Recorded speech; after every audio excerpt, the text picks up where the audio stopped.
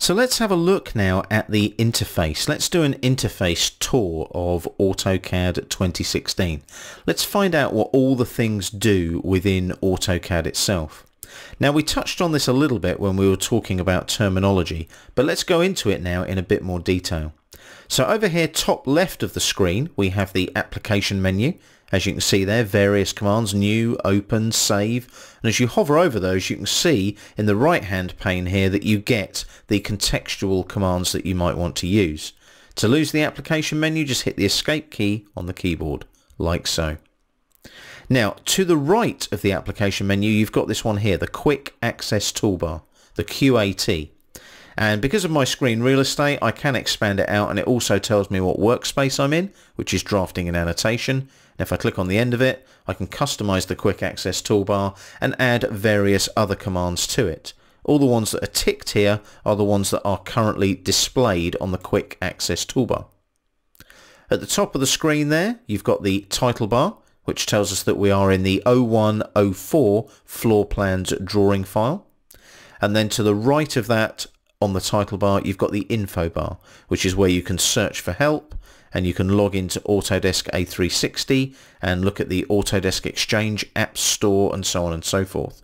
You've also got the help screens here, so I can go to help, I can download the offline help, and so on and so forth. So there's a lot of tools there where I can utilize things on the info bar as well. Below those, you've got the ribbon interface. So you've got the different tabs. So I've got the Home tab, the Insert tab, the Annotate tab, and so on. Now, if I go back to the Home tab, this is a good example of how to show the panels. So you've got the Draw panel, the Modify panel, the Annotation panel, and so on. And on each of those panels, you've actually got the icons that you use to drive AutoCAD 2016.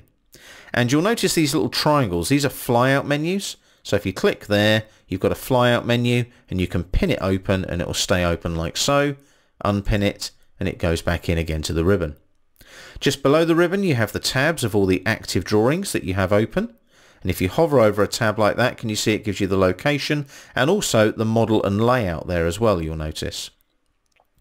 And if I come down here to the bottom of the screen now, you've got the command line where I can actually type a command like line. And if I type that in, I then get a suggestion menu, which tells me the commands I can obviously click on that have the word line in them. I mentioned the right-hand click menu, the shortcut menu. If I right-click in the drawing area, you'll notice that I can right-click and it brings up all of the commands. Now, this is a context-sensitive menu, so if I was in a command, this would look different. This is just the default one, but it's contextually sensitive to give you the commands that you need when you're within an AutoCAD command. Right down at the bottom of the screen, you have the Model tab here, and you have the Layout tab. The Layout tab is where you set up your viewports to plot your drawings. The Model tab is where you do your design, full size 1:1. Here you have the status bar with all your different drafting settings, and you can switch these on and off by clicking here on the customization icon, and that flies right up off the top of the screen because there's a lot of information on there, but you can see everything that's ticked is what's on the status bar at the bottom of the screen. To lose the customization, click on the icon a second time, and that's it, you're done. So there's your quick interface tour of AutoCAD 2016 that allows you just to get around AutoCAD and start getting used to the user interface.